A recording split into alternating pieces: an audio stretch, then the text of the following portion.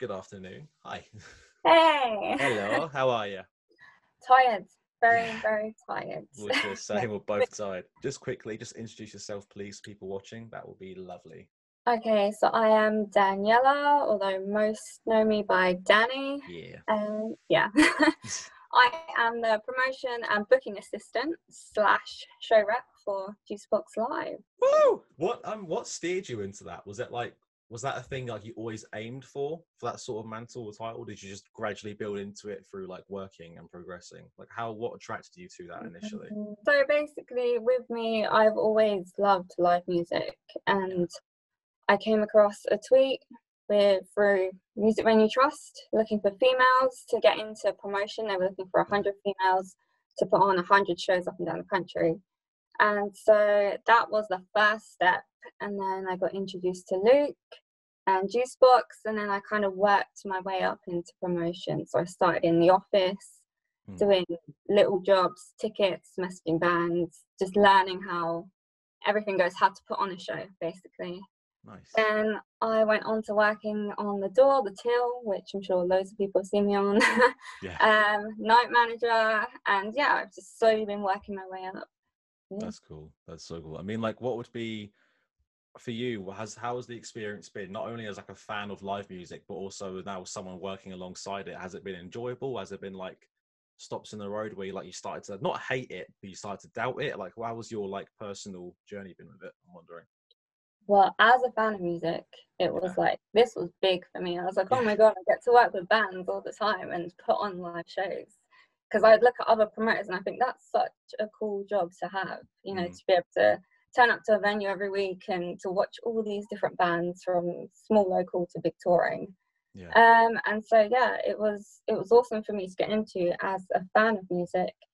And it was hard. And there were times where I was like, oh my God, what am I doing? Like, I am clueless. Yeah. But with Luke by your side, he has so much knowledge and experience. So Yeah. it got easier, and I do love doing it. Yeah. Yeah, I mean, I definitely feel that like people on the team, like Luke, for example, who do empower a lot. Like for me, especially for this job, what I'm doing, Yeah. at the start, I would get so stressed out doing this, and I'm sitting in my bedroom, Yeah. and I'm getting stressed out about it, about a screen in front of my face, and like I Yeah. would need him to be like, "Shut up, it's fine." Yeah. Like, just Yeah. shut up. I'm like, okay, cool, cheers. Yeah, there are times where I'm like, oh my God, I need to message him. I don't know what to do in this situation. Like, help.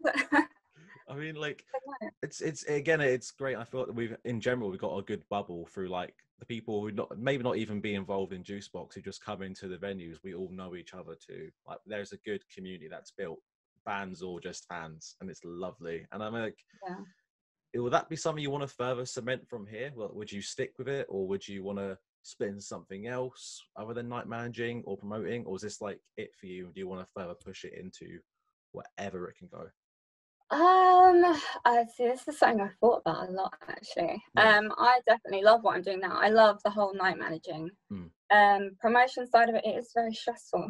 Yeah. Trying to book bands and get them all to agree on dates and stuff. It is very stressful, but I do love it. At the end of the day, you know, turning up to the venue and knowing it's your night, you know, coming to watch the bands that you've put on, it's awesome. So it's definitely something I would love to carry on and see where it goes. Yeah. Awesome. And like, would there be, it's such a generic question to ask, and I'm so sorry. What would be like the passing advice you would give to someone who'd want to like branch into that initially? Like, would you say go for it, but like keep your head straight? Or would you say think about it first? Or do you think it's just fine to run in blind and learn as you go, from your experience at least? I think, well, with me, I kind of just went for it. Luke offered it to me and I was like, yeah, I want to do it. There was no thinking about it. It's 100%, I want to do this. Especially as, you know, I love live music, so it just seemed the right thing to do. And I had no experience at all. But again, with Luke, you know, that experience came. And yeah, I'd say just go for it. I'd say get out there to your local music venues, you know, meet the promoters, talk to the promoters, you know, and yeah, just get involved. It will all come to you. You'll learn as you go along. Yeah. Yeah. I mean, like, would there be any nights that you put on acts, like in your mind, what like night stood out to you? You were like, oh my god, yeah, this is a great thing that I just put on. Like, it's been like certain acts or events that you've helped book. Like, what would be like standouts for you when you think back and go, oh, I booked that. Yes, I'm so proud of that. Yeah, it's always going to be your first one, I think. My first Yeah. one. Even though it didn't go too well, there was moments where I was like, oh God, help. No, that was my favorite one, getting it all booked and seeing it all come together. It was great. Yeah. Yeah, so that's probably my standout one for me, my first show. Nice. Yeah. Who was it? Who were the acts that night? I'm wondering. Oh Lord. That's one I have to think about. Oh gosh. Oh no. Do you know when you just forget a band's name? Yeah. Yeah, I cannot think, because it was one of the situations where I had bands booked and then a band dropped out, so now I had to get another band last minute. And Right. yeah, it was. Are those situations that you have to be prepared to happen, because they will happen then? Like 100%. have like back burners, or do you have to like plan ahead, or do you just bank like they won't pull out? At first, I had no back burners. Right. First, like a band would pull out, and I was like, "Oh no!" And so I quickly researching through Facebook, like, what genre fits, who can play this show, and I just bombard all these different bands with messages like, "Please come and play." So yeah, now that I've got more experience, now I'm like, okay, if a band does drop out, if something goes wrong, at least I have backups there, and I know who I can get in contact with. So yeah. Awesome. And like I've noticed this, especially before like all the venues closed.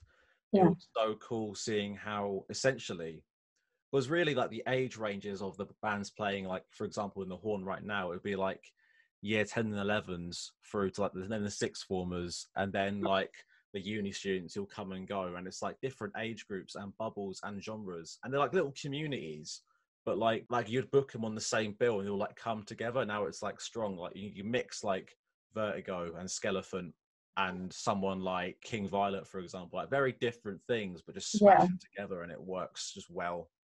Yeah, that's something that you get to know, you learn, who works well with who and who will bring what crowds, and it's so nice, and I just can't wait to see gigs again.